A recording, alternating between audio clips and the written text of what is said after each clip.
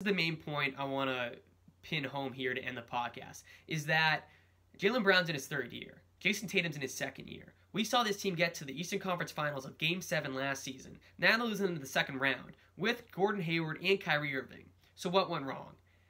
And we wanted to see growth in Jaylen Brown and Jason Tatum, and we didn't see it. And in fact, we almost saw a decrease in production during the season and in the playoffs. And people gave Jason Tatum specifically a lot of hype because he had a great playoff series last year. But I've been railing on the guy all season long and how he takes too many shots, he dribbles the ball too much, he holds on to the ball, it's reluctant passing. He may make the pass, but he doesn't do it in first instinct. And to me, that was the problem with his team all season long. And I talked about how Kendrick Perkins was on Adam Kaufman's podcast, the Celtics Beat podcast for CLNS Media. And one of the things Perk talked about how they made reluctant passes.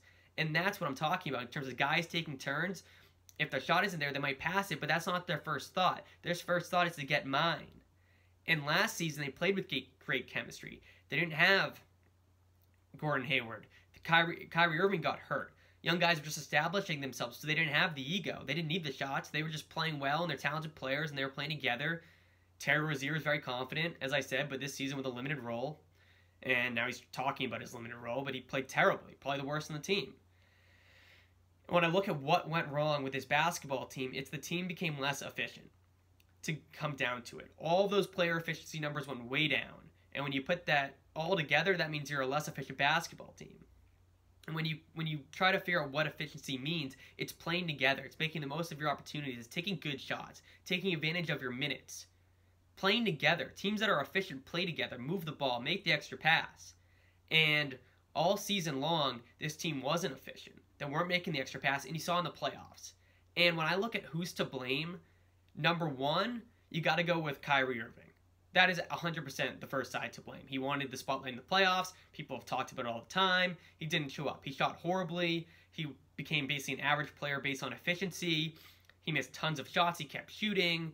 He was 8 for 22, 7 for 22. Horrible shooting percentages against the Bucks. They needed this guy to step up, and he didn't. Even before Brad Stevens, I give it to the young guys. Terry Rozier was just on Get Up. He was just on ESPN First Take talking about how challenging it was that he had to deal with this limited role. Suck it up. Play in the limited minutes. Be efficient. Take advantage of your opportunity. You're not going to be a starter. You're not even that good, Rozier. You did well in a certain amount of time. Plenty of guys do well in a certain amount of time. He's not a starter in this league. I'm sorry. He's not. He could be a good bench player if he has his role. I am so down on Rozier right now, and you hear this guy talk about how he sacrificed so much for the team. To me, drives me nuts, because he was terrible. Probably the worst on the team, as I said. So, you need to learn how to play with better players and learn to play within your role. Yes, I give Irving criticism for how he treated his teammates, how he affected team chemistry, how he was ball dominant and didn't show up in the playoffs.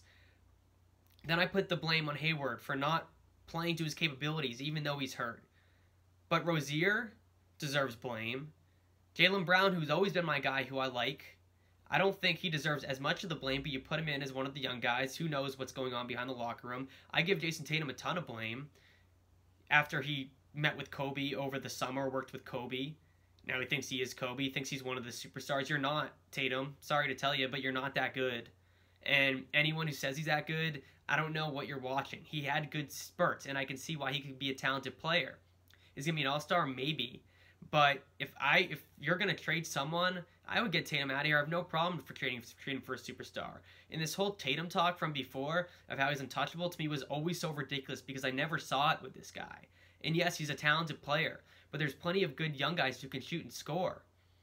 And inflated sense of self. So I put Tatum and Brown and Rozier in the young guys in that list. Then next up, I put Brad Stevens, the head coach. And in terms of putting blame, what percentage of all this is per guy? I don't know. You can figure it out. But Brad Stevens absolutely deserves a ton of blame. And I said it from the very beginning of this season that if Brad Stevens deserves credit and gets all of the praise for having an overachieving group, then when there's a massive underachievement like this, especially in a sport like basketball where I know people say there's a lot of talent, but a key with basketball is having a match group, 5 guys playing well together, managing egos in an ego-driven NBA league. And he didn't do it. He didn't do it from the get-go. And clearly his team had no roles. And we talked about it from the beginning. It was very apparent, and now guys are talking about it. Guys like Rozier thought he was better than he was. Clearly he did not know his role to come off the bench. And guys like Jason Tatum, thinking they're better than they are, don't know their role. Jaylen Brown, he's going to get his, and I love Brown, but again, thinks he's a superstar, taking a ton of shots. I like that Brown takes quicker decisions than Tatum, but again, taking a lot of shots. So I give Morris, Smart, and Horford some credit. Beyond those guys, you combine it with Kyrie and Gordon, the young guys in Rozier, Brown, and Tatum, Brad Stevens for not having the guys play well together and meshing them well together. And finally, to top it all off, I think you got to give a little criticism to Danny Ainge, and he is the last on my list, so I don't put a ton of criticism on him because his job is to get talent, and that's what they have. But the whole problem all year is they didn't have role guys, and that puts a lot of pressure on Brad Stevens to make that happen. And yeah, you can put all the blame on Brad, you can put all the blame on the young guys, but look at the types of guys they had. And Charles Barkley said in the very beginning, I've said this a million times, that they have too many guys that don't have defined roles. They didn't have enough guys like Aaron Baines or Marcus Smart. They had too many guys that are talented offensive players, but weren't offensively talented enough to make the most of their opportunities. And with this inflated self-ego, with the young guys playing better last year in the playoffs than they really are, giving this inflated sense of self, young guys like Tatum and Brown and Rozier who want to elevate their games and be that guy, and then Kyrie's nonsense of being a leader who's a terrible leader and the chemistry issues and saying stuff in the clubhouse, in the locker room to the media guys, and he doesn't trust his teammates and they don't trust him, and this escalates and you get on a losing streak, and then finally things start to come together in the playoffs and they play poorly against the Bucks, and the team identity was never set from the beginning. They didn't have defined roles. That when they got into a tough situation, as we said, when they needed resiliency, they could not show it. And winning the first game and losing 4 in a row is so typical of this team for what they showed all season long. And I was very optimistic about the group, and I shouldn't have been. Because if you saw the play all season long, this is what they were. No identity, no team role. And you can divide up the blame as much as you want. I just gave it there in terms of my order. And when I'm looking for this team next season, and we just talked about with Adam Kaufman, do I want Kyrie gone? Personally, emotionally, yes, absolutely. The team played better without him last year. Does that mean they're a better team with him? Without him? Absolutely not. They're better with him when he's playing well. They're better with him when the chemistry is good and guys can coexist. And they're not winning a championship without him if they don't get another superstar. However, what it's like right now, they're not going to make it anyway. So why would you keep a guy like that who's so miserable to everyone and keep him around? So yeah, if I want to keep Kyrie Irving simply because I want to win. And if we can't get someone else because we need Kyrie, then fine. Then ship the young guys out of here. Something needs to change. Either get rid of Kyrie, sign someone else, keep Kyrie, get rid of the young guys.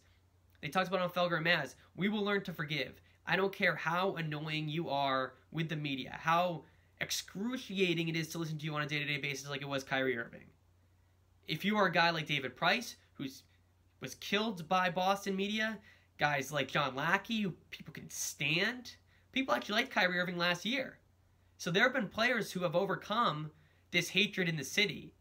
Now, the issue here is if he does end up staying, what do they do with the rest of the group? But I think he's gone.